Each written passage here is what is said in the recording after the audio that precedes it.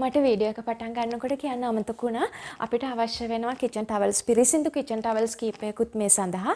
මොකද දැන් අපි සෝද ගන්න එළවලු ඔක්කොම මෙතන තමයි අපි අහුරලා තියාගන්නේ මේ දිගැරලා දාන්න ඕන පවනේ වේලෙන්න. ඉතින් ඒක නිසා මේ විදිහට මම දැන් මේකත් ලෑස්ති කරගෙන තියෙනවා. මම දැන් සෝදගත්තු ඉඟුරු ටික මම මේකේ පවනේ වේලෙන්න එහෙම නැත්නම් එයාර් ඩ්‍රයි වෙන්න තියලා තියෙනවා. ඔයගලන්ට කියන්නේ ඒක වෙලා යනවා වගේ නම් පුළුවන් මේ පිරිසිදු තව වේලිච්ච කිචන් ටවල් එකකින් මේක පැට් ඩ්‍රයි කරන්න. මේ එහෙම නැත්නම් මේ විදිහට හොඳට තෙත මාත්තු කරලත් ඇතුළට දාන්න පුළුවන්. ඒ වුණාට මම පෞද්ගලිකව මෙහෙම තමයි කරන්නේ. මොකද මේක ටික පැයක් දෙකක් විතර මෙහෙම තිබ්බහම හොඳට මේ තියෙන එළියේ තියෙන තෙත ගතිය ඔක්කොම වාෂ්ප වෙලා එහෙම නැත්නම් වේලිලා යනවා. ඉතින් ඒක තමයි මම පාවිච්චි කරන ක්‍රමය. ඔයගලන්ට කැමති විදිහකට ඒක කරගන්න පුළුවන්.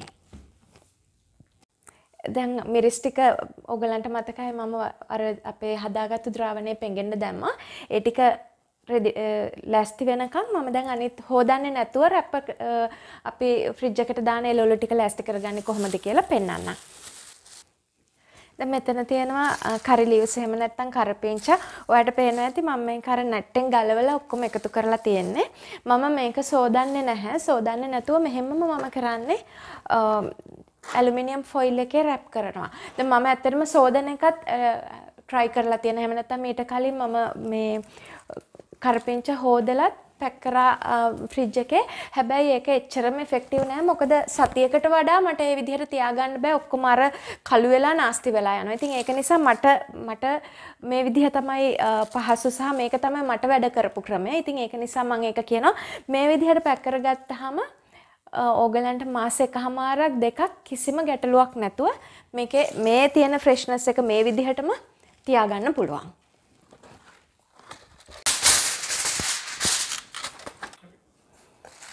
දැන් ඔයාට ඇලුමිනියම් රැප් එකක් නැත්නම් ඇලුමිනියම් ෆොයිල් එක නැත්නම් මේක සාමාන්‍ය පත්තරයක ඔතලා ඊට පස්සේ මේ වගේ shopping bag එකක වගේ දාලා තියාගන්න පුළුවන්. ඒකත් සෑහෙන ඒ කියන්නේ මාසයක් විතර වගේ වුණත් ඔයාට තියාගන්න පුළුවන්. ඇලුමිනියම් ෆොයිල් නැති වුණා කියලා ප්‍රශ්නයක් නැහැ.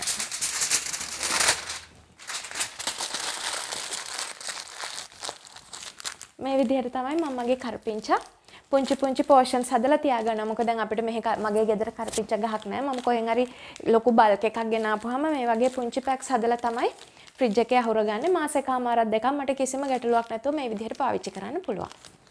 ඊළඟට මම කොළ ගෝවා ගෙඩියක් ගෙනාවා. මේකේ අර නාස්ති වෙලා තියෙන කොළ ටික ඔක්කොම මම මුලින්ම කරන්නේ ගලවලා අයින් කරගන්නවා.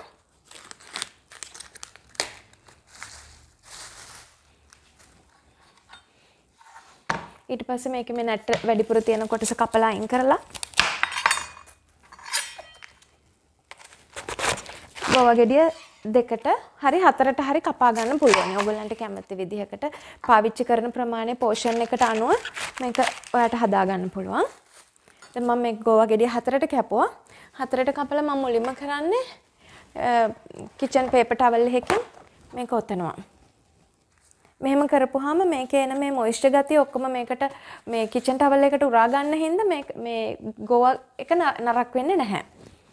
ඊට පස්සේ මම කරන්නේ මේක ක්ලින් රැප් එකෙන් ඔතා ගන්නවා.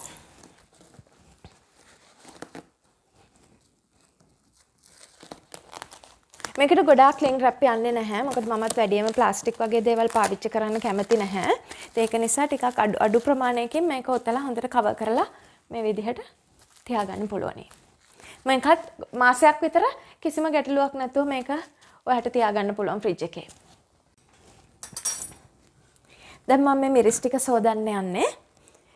මේක දැන් මම කරන්නේ මේක මෙහෙමම අරගෙන වෙන භාජනයකට දාගන්නවා. මේක මම මේ විනිගර් මික්ස් එක මම වීසි කරන්නේ නැහැ. මම මේකම පාවිච්චි කරනවා අනිත් එළවලුත් සෝද ගන්න. මම දැන් දානවා මේකට තක්කාලි ටික. ඒ අතර මම මේක පිරිසිදු වතුරෙන් ආපහු කීප පාරක් සෝද ගන්නවා.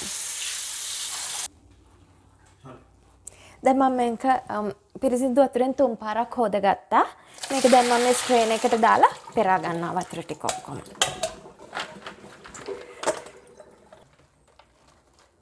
අපිට මෙහෙම මේ මිරිස් හොයාගන්න හරි අමාරුයි. මේක මම ඉන්දියන් කඩෙන් ගත්තේ. බලන්න අර ලංකාවේ ගස් වලින් කඩනවා වගේම ලස්සනට තියෙනවා. මේ වගේ දැකපුවාම මම රාත්තල් දෙක තුනක් එකපාර ගෙනල්ලා අහුර ගන්නවා. හරි දැන් මම මේ ටිකත් අර ඉස්සෙල්ලා ඉඟුරු වලට වගේම මේකේ අහුර මේකේ දිග ඇරලා තියෙනවා. හොඳට පවනේ වේලිලා යන්න.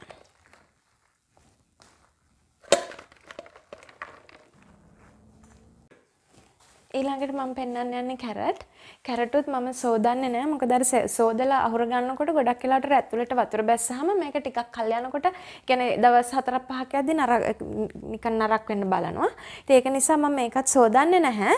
හැබැයි මම කරන එක දෙයක් තමයි මේ උඩයි යටයි පොඩ්ඩක් කපලා අයින් කරනවා.